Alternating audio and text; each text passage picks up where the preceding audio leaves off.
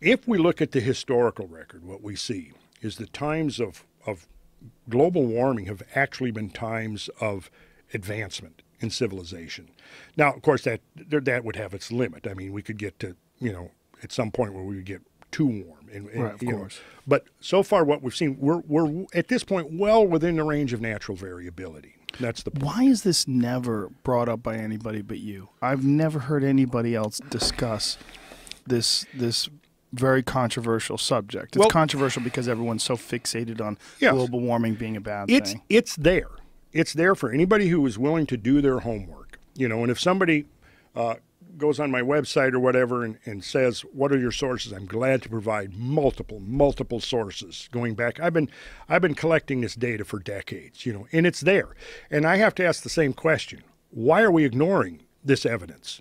Why are we? Well, I think we're ignoring it because climate change has become a political agenda rather than a scientific question, And so because there are political factions that are lined up behind it, the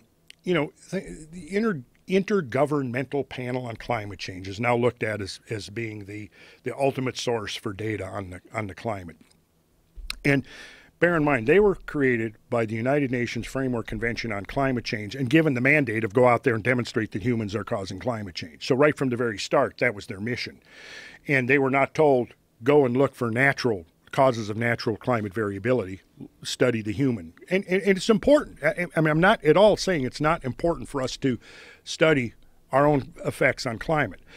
But it's going to be dangerous, I think, if we neglect, what we're seeing right here on these graphs, this graph that I'm showing you, because that's clearly not carbon dioxide. See, if we're told, and we have been repeatedly told, that carbon dioxide concentrations in the atmosphere held relatively steady at about 280 parts per million, right, prior to the Industrial Revolution, and only subsequent to the Industrial Revolution did carbon dioxide start going up. Well, if we assume, just for the sake of argument, that that's correct, well, look at this graph.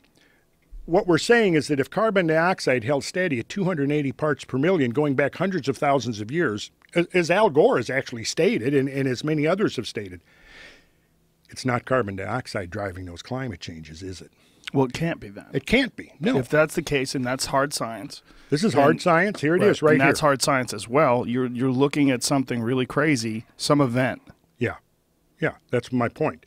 Now, the alternative is, okay, are we saying if carbon dioxide is the dominant driver of climate change, and that's what we're seeing here, then what that basically says is that there's some gigantic unknown reservoirs of CO2 that have outgassed into the atmosphere, which again undermines the so-called consensus view, because so far the consensus view states that CO2 has only increased because of burning fossil fuel.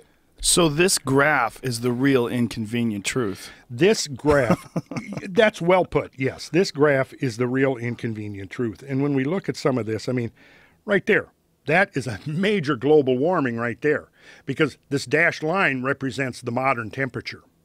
Like the 20th century average is this dashed line. That dashed line, what year are we looking at right there? Right here, this is between 100 and 150,000 years ago. And that's a giant jump. That's a giant jump. I mean, so what does that represent as far as degrees and temperature? Oh, well, let's see. That's probably going to be, 15 to 18 degrees Fahrenheit. Whoa. Yeah, right there. So that's, again, 15 to 18 times greater than the presumed temperature increase of the last century. Is there any mainstream, I shouldn't say mainstream, scientific explanation for what that is? No. Well, No. It's called the Eemian. It's called the Eemian period. It's an interglacial period. But even within the interglacial period, you see that there are these massive oscillations. Massive cooling and Cooling then massive and warming again. Yeah. And so there's a variability. If you're saying the warming is between, it's at 18 degrees, is that what you said? Up to that. So yeah. the cooling, you're talking about almost that much in the other direction. In the other direction. Yes. God, and you're talking about this over a period of just a few decades? Well, as we get back this far, we don't have the same degree of precision as we do when we're here. Perhaps, yes, but we're not sure. But we do know that these changes that we're looking at here that terminated the last ice age were just in a matter of a few years. Yeah. for sure.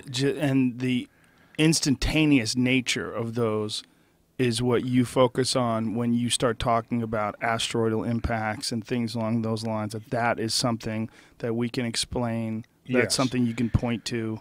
By default, there doesn't seem to be a lot of other things that we can invoke to explain what we're seeing right here. And there's absolute evidence that we have been hit multiple times. We're going to get into that, yes.